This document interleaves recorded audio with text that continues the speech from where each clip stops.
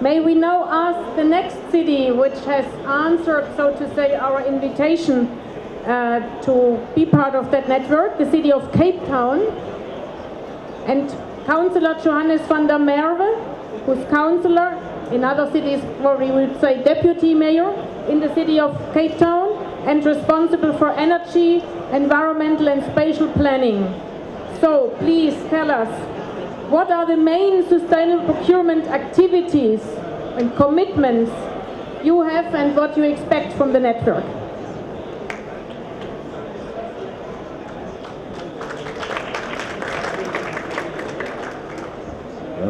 Good afternoon, and it's a pleasure to be here with you today. Before I start, I must tell the Mayor of Auckland that coming from Cape Town in South Africa, I must admit today that your rugby team is the best in the world. So, the city of Cape Town has identified 5 key areas of intervention within its procurement practice. At each stage asking how this implementation might develop our public procurement structures. The first one is demand management, asking ourselves if we need to procure and how do we reduce wastage. The second one, acquisition management. Can we buy products that have minimized resource use, and have we undertaken a full life cycle costing of the products that we intend to purchase? The third one, logistics planning. Can we use local suppliers and reduce the number of deliveries? Can we use transversal contracts? The fourth one, disposal management. Can this be reused, recycled, or disposed of safely?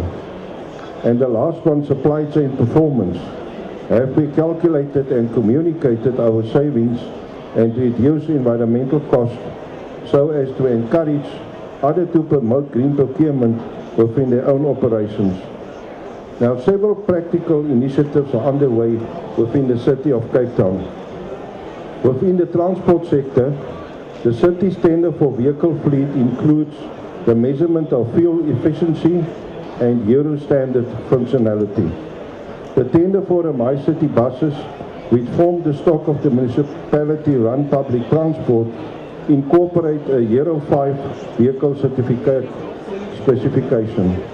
In 2009, the city's electricity services department won the Green Supply Chain Award for its fleet management tender specifications. 2 taxi ranks within the city of Cape Town have been transformed into sustainable public transport facilities with solar panels installed upon the roofs and water-conscious washing amenities constructed for minibus taxis. We have sought to ensure that electricity efficiency plays a major role in Cape Town's procurement practice, within the initial progress being made through retrofits with council operations. I will only mention 2 of these initiatives. All traffic lights in Cape Town have been retrofitted with LED bulbs. A $2 million investment is paid back over 3 years, with savings of just under $1 million per annum, 7,000 tons of carbon, and 7,500 megawatt hours of electricity per year. Finally, 26% of our large city-owned buildings have been retrofitted to improve their energy efficiency.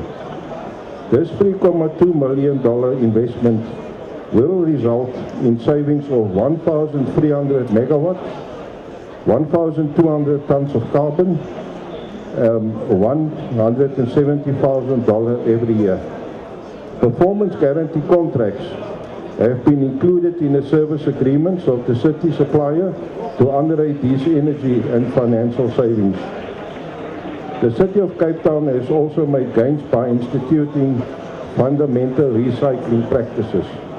Since 2009, over 250 city buildings have been serviced by a recycling tender, which ensures collection of 10 to 15 tons of paper and cardboard every month. Cape Town is in the process of accrediting its waste management service providers so as to ensure that waste management activities are traceable and that environmentally friendly disposal is promotable. Regulations within supply chain practices are unnecessarily restrictive, as value is often misunderstood to mean the lowest prices. So despite the change in mindset that needs to be achieved across the poles of the municipal authority, the City of Cape Town has ambitious targets for the fields of its public procurement. Within the next 3 years, the City will have developed a sustainable public procurement strategy which will entice the supply chain procedures all departments into its nexus. Our aim for this strategy is to be written into the City's IDP. Similarly, the Green Procurement Guidelines will be rewritten to create user-friendly engagement guides for all departments as the change management process takes effect. The City will undertake a sustainable public procurement research project assessing the greening of its top 3 product areas in order to add for our institutional understanding of cost and evidence. Specific tenders and capital projects will be greened from conception to actualization, hopefully resulting in an entire review of the current supply chain policy. Finally, we hope to introduce green building guidelines for city buildings which are influential in the design and materials procurement for all new city buildings. I thank you. Thank you very much, Councillor van der Merwe from the City of Cape Town.